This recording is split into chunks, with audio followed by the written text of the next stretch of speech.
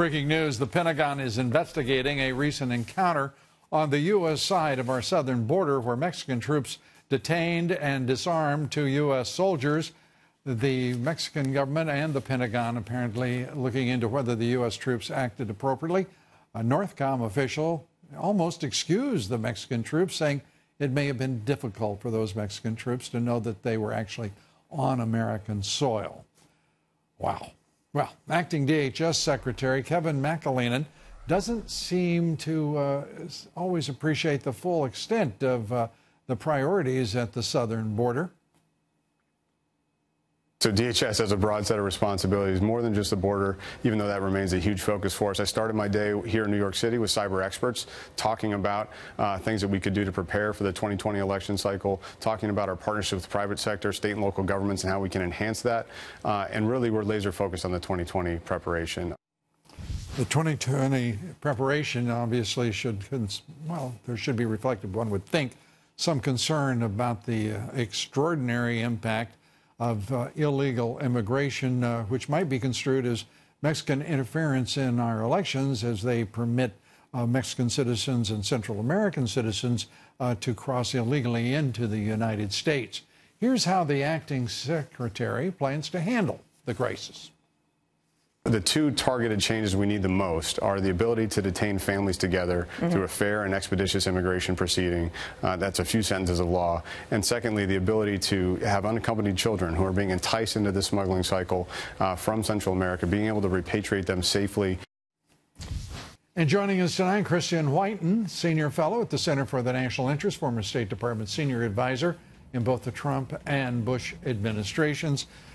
Christian, good to have you with us. Let's start with the foreign policy implications of this national emergency the president has called and the importance of getting it right first in securing that border.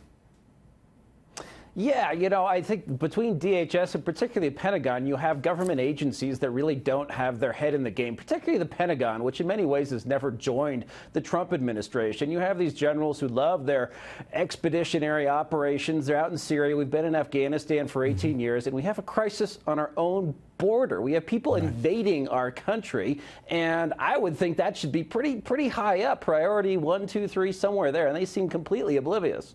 Oblivious as well, I shouldn't say that the Democratic Party is oblivious. It is avoiding its eyes from the crisis that is at hand, but it's not a crisis for the Democratic Party.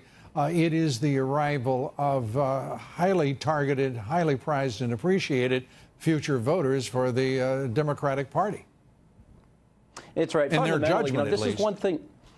That's right. And we've seen this in Europe. We're seeing it here. And they are attempting to replace us with citizens that they think, there are future citizens that they think would be more amenable to voting for them. You know, if you look, actually, Latinos here legally, U.S. citizens, they're actually, frankly, very similar to native-born Americans in their view of people ought to wait in line. There ought to be the rule of law. We cannot have open borders. So I'm not sure this is going to work out the way the Democrats expect, but that's what they're up to. Yeah, I'm pretty sure that it will not, actually. No ethnic or racial group is monolithic, although sometimes they approach that. But Hispanics are certainly far from monolithic, supporting Republicans in all sorts of elections across the country, local, state, as well as presidential elections. This president, his approval rating among Hispanics has really risen profoundly.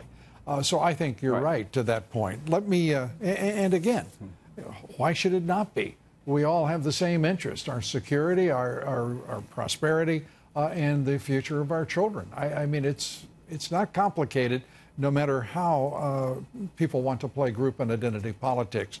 Let's turn to the president now absolutely asserting absolute sanctions against Iran. And also that involves, of course, a number of our important allies. Your thoughts about the importance of those sanctions and their effectiveness? Right. Now, this is Trump finally fulfilling all of the pledge he made. You know, it may be a little rough around the edges for the Wall Street Journal editorial page, but he said we're getting out of the Iran deal, cranking up sanctions. He did that in a measured way. He gave some waivers to countries, some friendly countries like Taiwan, some unfriendly countries like China, because he didn't want gas prices to go up too quickly here. But we have finally stopped issued waivers. If you're doing business with Iran oil, it's going to be bad. So, you know, going from 1.2 to 1.7 million barrels per day down to just a couple 100,000 through smuggling, that takes away $2 billion per month from the Iranian regime. So this is a pretty big deal. We're not getting any help from our friends in Europe, Britain, Germany, France, working against us, but their companies are going to comply because they'd rather do business with us than with Iran. And then we, you know, may have to contend with some Chinese cheating, but this is a big step. You know, James is a terrific fellow. He is and smart as he can be. But there is still there is a penchant among some, and particularly establishment folks, and I think James wouldn't blanch at being called establishment, who want to talk about rough edges. I didn't go to the same finishing school as James, so you know, and I've got so damn many rough edges. I will not judge anyone else. Christian, it's great to see you. Thanks so much. Appreciate it. Christian Whiton. Thank you, Lou.